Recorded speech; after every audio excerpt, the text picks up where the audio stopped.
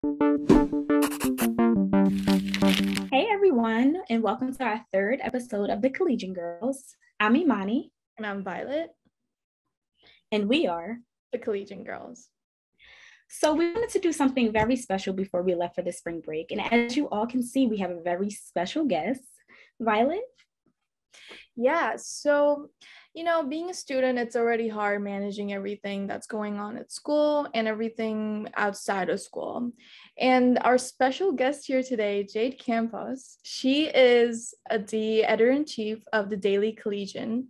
So we just thought it would be great to bring her in and just get a little insight of how she managed everything between school, her personal life, and on top of that, a huge role of being the editor-in-chief. So yeah, would you like to introduce yourself?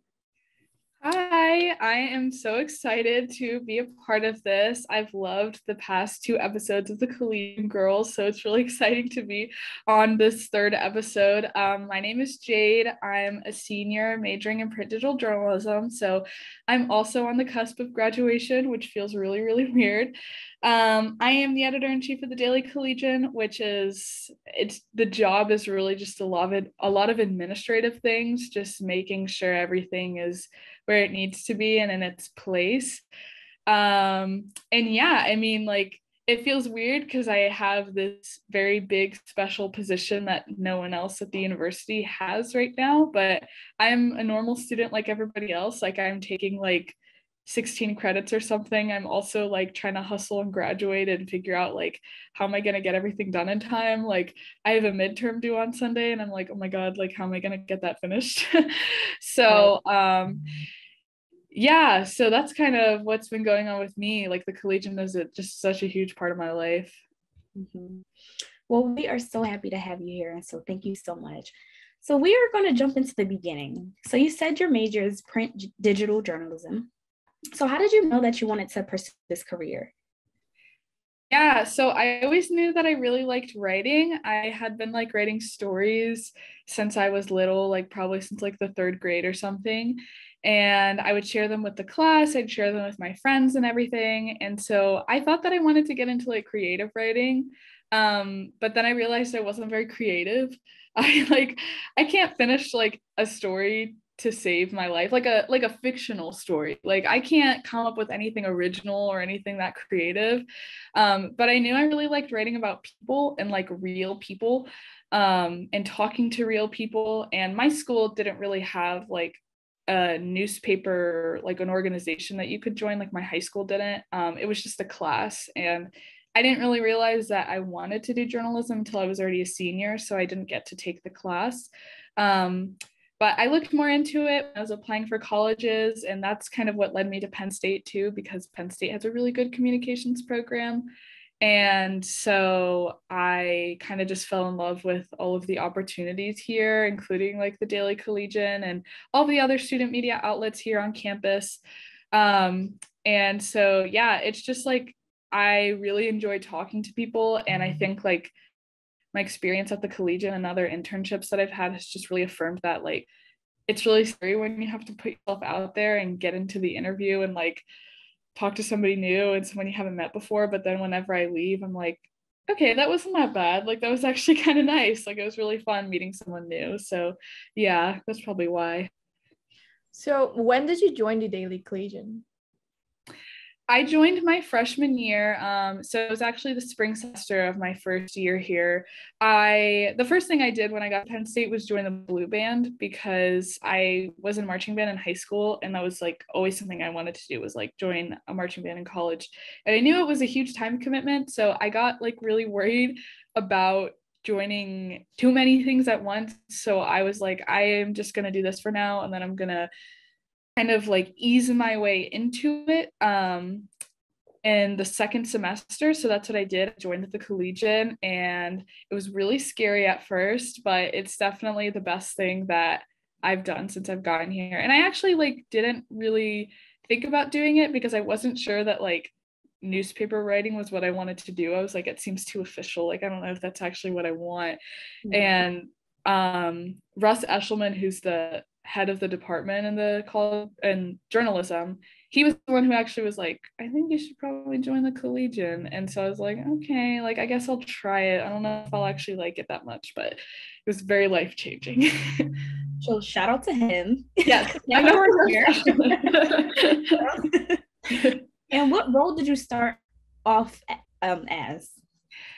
So in the first semester, everybody's like called a candidate, which pretty much just means like you're still doing what everyone else is doing. Like you're still writing articles and getting to do assignments, but you're just like in training. So you do like training classes, which I needed because I hadn't really done a lot of journalism classes yet, and I didn't really know anything. And so I started out on the news staff, and I wrote a lot of different kinds of stories. And then I made my way onto what's called lifestyle staff now. It was called the art staff then. I was just like a general arts reporter. And then COVID happened, and I just became, like all of us just kind of became general news reporters. And we were covering everything going on with COVID. And then I was a lifestyle editor, and then the news editor, and then I became the editor-in-chief. So yeah, so I kind of like jumped around between news and lifestyle, but it was a lot of fun. And I have to ask, which one did you like the best, if there was? I don't know. Like, I think that both of them have like their perks. And I mean, like, I came into Penn State thinking that I really wanted to do more like entertainment reporting, which is why I wasn't sure if the Daily Collegian was what I wanted to do at all. And so it was a really nice transition to be on the art staff and the lifestyle staff to get that kind of like more fun, lighthearted content, because it's not too heavy and it's not too like time consuming, I guess you could say. Like you can really make out of being a lifestyle reporter what you want to. And it's just always fun. Like it's always fun on lifestyle, but news it can also be just as fun and lighthearted, but if you want to pursue things that are a bit more serious.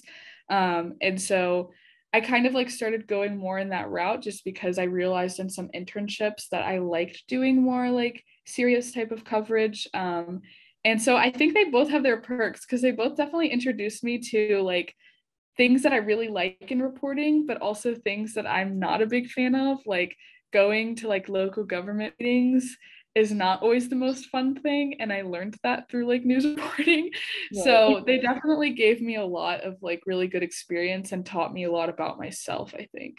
So yeah, interesting. Sure. Love it. Yeah, I mean, me and Imani started our candidacy together at Lifestyle, and I remember you and Becky, you guys were editors, and yeah, we genuinely learned so much like having you guys as the editors, and it was great. Yeah. Yes, I'm glad to hear that. You guys are always so welcoming, just making us feel like it's okay to make mistakes. It's okay to ask questions. So thank you for that. Of course. Yeah, of course. Yeah, so you had like so many different roles at the Daily Collegian, but did you ever see yourself being the editor-in-chief?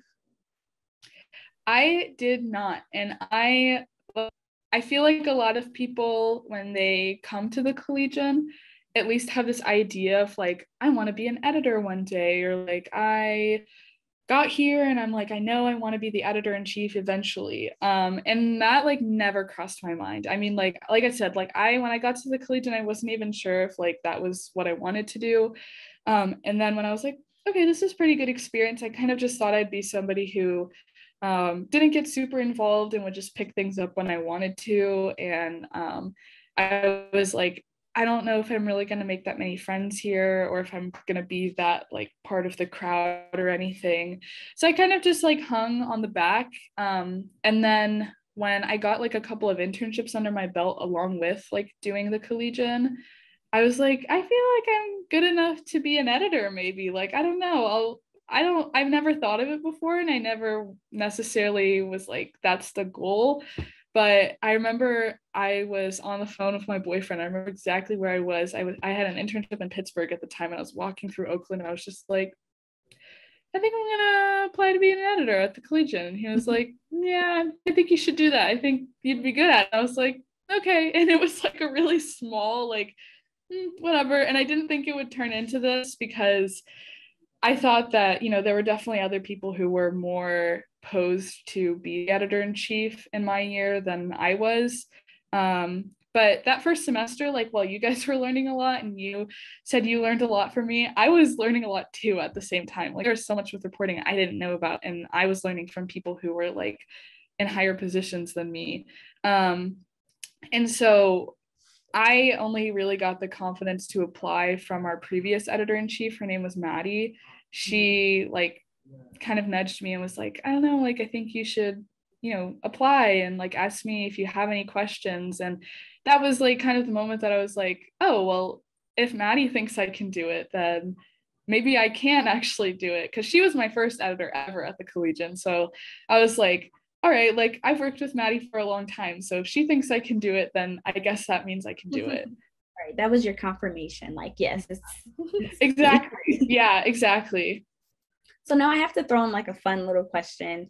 So what was your like expectation versus reality? Expectations of being the editor versus like reality? Yeah, I thought that it was going to be a lot harder than it is. I mean, there's a lot of hard moments, and some days are a lot harder than others. But I think that's what scares a lot of people from like being an editor in general and being like the editor-in-chief, is that they're like, oh, it's just so much work and like it's a lot of pressure and you have to make all these big decisions. And while that's true, I remember asking Maddie like before she officially left and I took the position, I was like happens if I don't know how, like what the right answer is, like what happens then, like if I don't know what the right thing to do is. And she told me, there's not really any right answer, you just kind of know, like it's just kind of in your gut. And she said you wouldn't be in this position if we didn't think that you would know what you would need to do.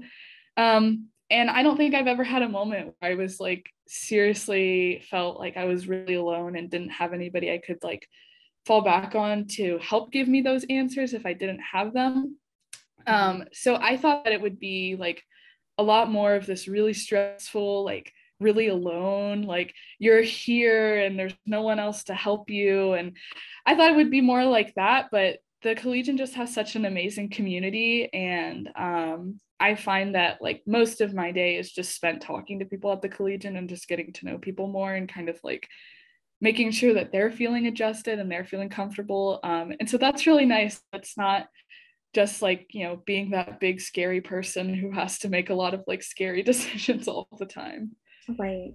And now I have another question about that. So as you are passing your crown to Megan, because she's going to be fulfilling the position, do you know how Maddie was feeling? Like, do you know what she was, does that make sense? Yeah, I definitely do. Yeah, I definitely do. And I could feel it from her at the time, that it was like a lot of joy and a lot of pride, because I never got the chance to work alongside Maddie because she was always an editor, but I worked with Megan last year as a co-editor with her. So it's like really like nice, like seeing someone that you worked alongside, like stepping into this really big role. And I know like for Maddie, it was like, here's one of the first people I ever edited suddenly like taking over my position. So it's kind of like a proud mom moment. Right. So it feels like really fulfilling, but it's also kind of bittersweet because the year just went by so fast. And I feel like any senior can say that, like this year went by so fast. Yes. And yeah, it's insane. And like I've gotten to this point where I feel like the Collegian is like my baby, and like everybody who works here, like I care so much about them, and I care just so much about like our paper and all of our content and everything that happens with the Collegian, that it feels like, oh my gosh, I can't believe my time is already ending, like to pass on to somebody else. And I know that Maddie definitely felt that way. It's hard to let go, but it's like I know that when I do let go, it's gonna be okay. So we love that. Yeah. So what are some of the responsibilities you have as an editor-in-chief? Yeah, so it's a lot of administrative things. So like I never really knew what Maddie did when I was just an editor, because it's just there's a lot of random things you do. And you can't really know until you're in the role. And that's what she would tell me even after I got selected and I was doing training with her. It was like, there's some things that like I just can't train you on because you just kind of have to get into it and know what it's like. But it's a lot of, answering people's emails about things that like people might have questions about or people might have concerns about with our content. So answering those emails, I like act as like the face of the Collegian. So I'll go to events and represent us, do a lot of recruitment at different events like around campus. So I'll go to the involvement fairs, or if there's some kind of talk from the College of Communications, I'll come. And I'll go to meetings as a representative too, to kind of share like what's going on with the Daily Collegian, with other student leaders in the college and at the university. I work with our business division. So I find out what's going on with them through the business manager. Her name's Michaela. So we work closely together, and I do a lot of recruitment. I work with our new members a lot. I run the classes that teach them everything about journalism and about the Collegian. And I generally just oversee like what everybody's doing. So I make sure that everybody's, doing what they need to do and on track, and making sure that what needs to get done is getting done. But since we do have like a pretty good like tier of like, I'm the editor-in-chief, but we have editors for all of our staff. So like there's new staff editors and lifestyle staff editors. Just making sure like they know what needs to be done, but they also have their own like idea of how they want to be a leader and how they want their staffs to go in whatever direction. So it's really interesting, like all the different leadership styles coming together, but it's nice like being the person that kind of gets to see it all happen. Because when I was a lifestyle editor or a news editor, I knew what was happening with my staff, but I didn't know as well what was going on with everybody else. So it's kind of fun. That sounds so great. But like, how do you do it? Because you have all these responsibilities as the editor-in-chief, but then you also have like to do school, you have to study. We're seniors, so I know you're applying for jobs and like stressing about that. It's also like, how do you like keep your head on straight without, falling down, falling over? Yes, it's kind of ridiculous. And I feel like sometimes like, I'm sure that a lot of people who are seniors right now and juggling so many things, like whether it's like an organization or classwork or a job or something, it's like if you think too much about it, then you kind of feel like, whoa, like I don't know how I'm doing this right now. But I think I've always been really good at time management. Like I know in the first episode, you guys were talking about planners. I love using a planner. I love my planner. Yes. I love my planner. And I color code it too. It's so good. Yeah. So like at the beginning of the week, I kind of just look at like, okay, like what is everything that's going to happen this week? And my schoolwork stays pretty much the same. Like at least for my classes, we have like weekly assignments that we'll always have to do. So I've kind of gotten into a groove of like, okay, like I'm gonna start it this day and then I'll finish it this day. And so I kind of spend the first half of my day just focusing on the Collegian and doing Collegian work. Like I'll hop on my laptop and open up my email and see if like there's anything that I need to answer that came in overnight, or if people have questions, or I'll kind of like look through to see if any breaking news happened that we need to hop on. And then I just spend the day like talking to people and kind of like intermittently getting homework done throughout it. So it's kind of just like waking up in the morning and thinking about like my schedule and in between classes, like what do I have time for? And what's interesting about my job is that I think out of everybody at the Collegian, it's the one that you just can't really plan for. Like, I know that there's stuff I'm going to have to do every week. Like there's meetings that I have to go to every week, but a lot of things just like happen and you can't really plan for it to happen, and that I'm going to have to like deal with whatever's happening next. So it's kind of just like knowing what needs to take priority. In terms of my schoolwork, especially because a lot of the times at this point, I've really like put priority on the Collegian over like everything else going on in my life. And so by the time I get to my homework, it's like, okay, what's the first thing that's due? I'm gonna start working on Yeah. that. I'm gonna start working on that. But I do try my best, like if I have any like slivers of free time throughout the day, like, okay, I'm gonna start working on my homework, and try to start getting that done. And we're in the office all the time and there's so many people to talk to, but I make sure that I get out and go to the library because that's like a quiet space, and I'm like, okay, I need to force myself to do homework. I can't do collegian work while I'm at the library. Right. I'm glad you mentioned time management and the planner, because you're like, actually, yeah, this is a great example of how those things we talked about actually works. Yeah. Come into play, exactly. Yeah. And I'm so happy you said the planner, because that really gets my I know. jumping, because I love we my love planner. planners. Yes, I wish I had a planner with me right now. I'm obsessed with it. I love it so much. Literally same. So what are some of like your biggest like accomplishments as an editor-in-chief? I feel like I have so many. Like it's so weird, like I said, because it feels like the year went by so fast. And so I'm kind of like, wow, like you kind of wonder, like, did I really do anything that I wanted to do? Like, did I get enough done as the year's wrapping up? But as I take a look back, I feel like I've accomplished a lot of really great things that I'm really proud of. Like, for example, we've recruited so many really awesome reporters this year. In the fall semester, we had actually over 80 people apply, and that's well more than any other like semester I've ever been at the Collegian has applied for staff. So that was really awesome, just to know that like I was getting our name out there enough to have like to be able to bring people in. And I know that that's definitely due in part to all of the reporters and staff members that work here too, because they say a lot of really great things about the Collegian to their friends and everyone that they know. So that was really great. Our multimedia staff, which is our newest staff here at the Collegian, which helps handle podcasting and everything on our YouTube channel. I feel like it's really not an accomplishment of my own, but like it's just been really awesome seeing all of the great work that our multi-staff has been doing, which has been led by our multi-editors, Ben and Sophia, because our YouTube channel has grown a lot, and all of our digital channels have grown a lot, like all of our social media platforms, which is like a huge shout out to Andrew, who's our digital managing editor too.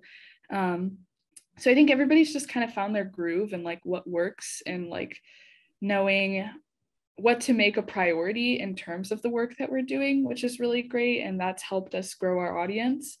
And then one of the last things, one of the really, really big things that I'm really proud of is we were selected very specially to participate in this thing called the College Media Project through the Poynter Institute. And only 5 other schools, five other universities were selected to participate. You had to submit a project idea. And this past year in November was the 10-year anniversary of the Sandusky case. And so on a whim, like it was probably one of the first things I ever did when I was editor-in-chief was just submit an application for this, because the dean of the college just sent it over to us and was like, hey, this might be interesting. And I think I submitted it like 10 minutes before it was due because I forgot about it. And then I was like, oh my gosh, I need to submit this. And so I didn't really think anything was going to happen. But I was on vacation in May, and then I got a call from Poynter, and they were like, do you want to be a part of the project? Which was just so exciting. And yeah, it was awesome. And we received a grant like all of the other schools who did. We got like professional training from the Poynter Institute, and over the like a series of months, probably like 6 months, all of our staff members were reporting and researching and put together like this awesome package on everything that happened with the Sandusky case. So that's one of the like really big things that I look back on, and I'm like, that's just awesome that we were able to do that this year. That's amazing. And no one would have known that you did the application 10 minutes. Exactly. I just kind of like know that you did that. Exactly. Yeah. I kind of outed myself, but like I remember I was like, it was like midnight, and I was like, oh my gosh. Right. But you did that. Okay. Mm-hmm. Now, with accomplishments does come challenges as well. So what are some of your biggest challenges being the editor-in-chief? Yeah, it's definitely like, because I'm still a student, like I said before, and it's not just like knowing like, oh man, like the collegians, it feels like a full-time job, but I still have classes to do. So staying on top of that, like time management that I've always had, and along with senioritis. I didn't think I really got senioritis when I was in high school, but I really have been feeling it now. So dealing with that, but also just like, I am still a student and everyone else at the Collegian is a student, but I'm everyone's boss, and we see ourselves as a pretty professional work environment. Like, we like to have fun, but we want to set people up to be able to go out and get jobs in the real world and feel prepared for that.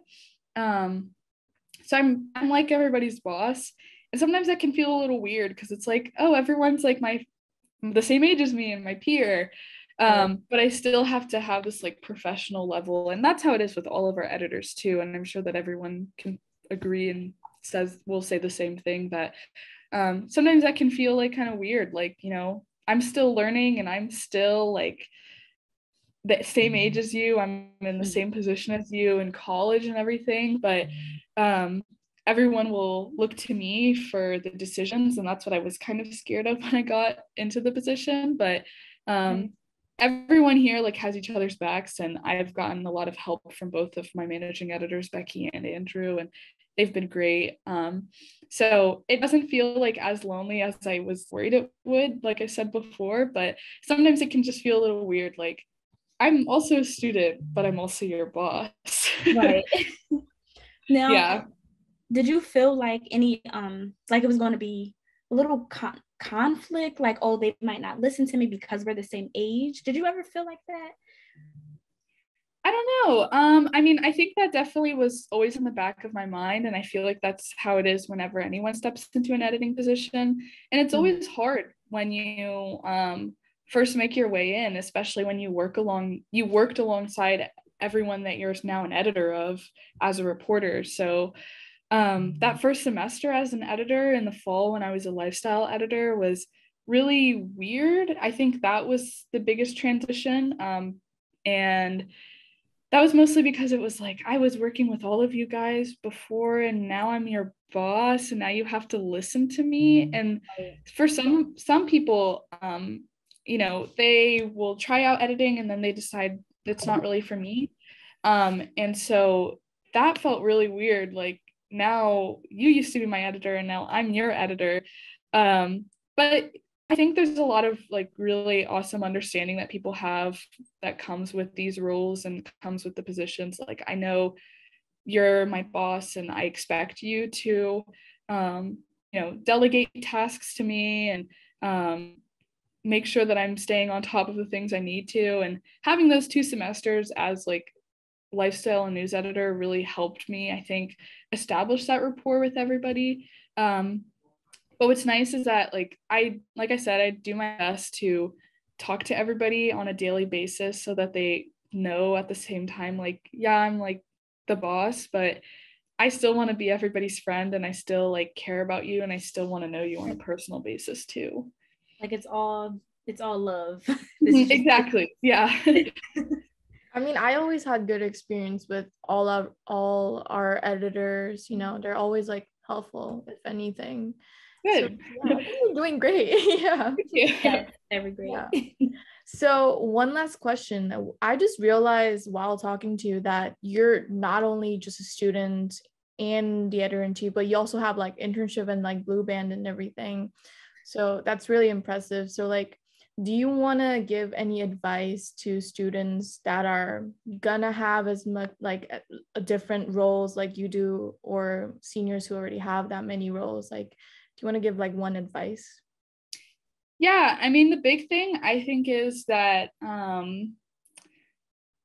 every time I'm like talking to people who are like going into college or like maybe have questions just about college in general, is just like, really don't forget about the things that you care about that don't necessarily have to do with your future career path or like professional life or anything like that, because I think that's what keeps you sane, honestly.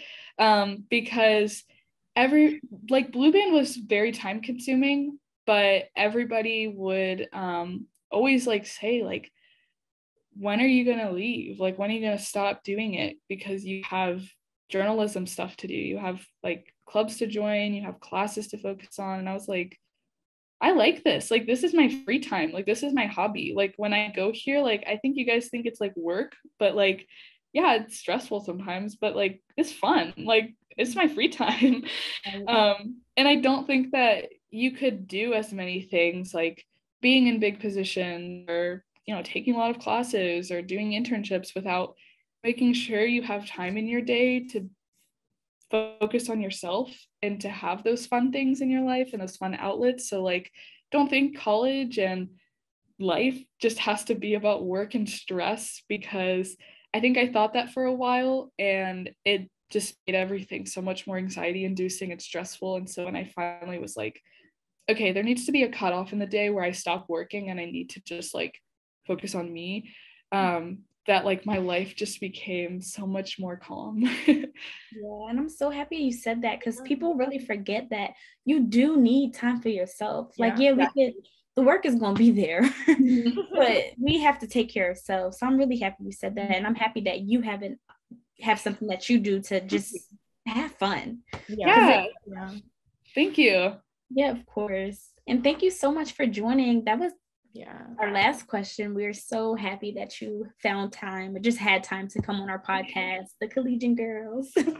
Yes, I was so excited to do this. So I'm really glad I could. Yeah, thank you so much. This was genuinely great. Yeah. So fun. And I love to hear you talk about it all. I'm glad. All right. So I'm Imani. And I'm Violet. And I'm Jade. And we are the Collegian Girls. We'll see you in our next episode, guys. And thank you, Jade. Yes, of course. It was so much fun.